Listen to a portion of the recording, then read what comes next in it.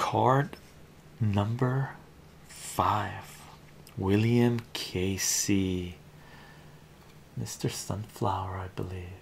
William Casey, is that it? Is this the face on card? Is it the sunflower from card number 1? We see, we see, we see, we see. William Casey, card number 5. Let's focus on this. Little chubby cheeks.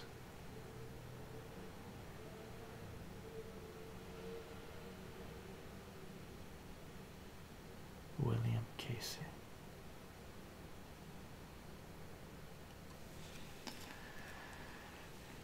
CIA director. No, it's not the sunflower guy. CIA director.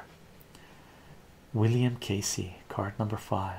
William Casey, the architect of the Contra War, was a shrewd dealer in securities who by 1971 had risen through the ranks of Wall Street lawyers to become the chairman of the Securities and Exchange Commission. Casey's money and connections helped propel Ronald Reagan, whose campaign he managed in 1980, to the White House. See card number 36. Made director of the Central Intelligence Agency, Casey lost no time in implementing the Reagan Doctrine, the rollback of communism.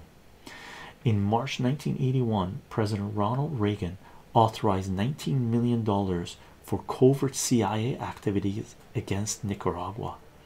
For the next 3 years, Casey and his overseer of Central American operations, Dewey Calridge, ran the Contra War. Casey approved Calridge's plans to mine Nicaraguan harbors and to distribute an assassination manual. The discovery of these covert actions led to the Boland amendments, by which Congress cut off military aid to the Contras. Casey evaded Congress's intent with Operation Elephant Herd, in which the Pentagon provided the CIA with $12 million in surplus military equipment. It was Casey who suggested to Oliver North, see card number 13, that he turn to Richard Secord and the Enterprise for help in 1984. See card number 19 and 20. William Casey was stricken with a seizure the day before he was scheduled to testify before the Senate Intelligence Committee. He died of a brain tumor several months later without having revealed any secrets.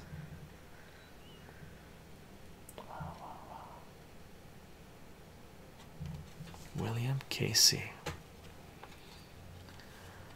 William Casey. Look at that Gollum face.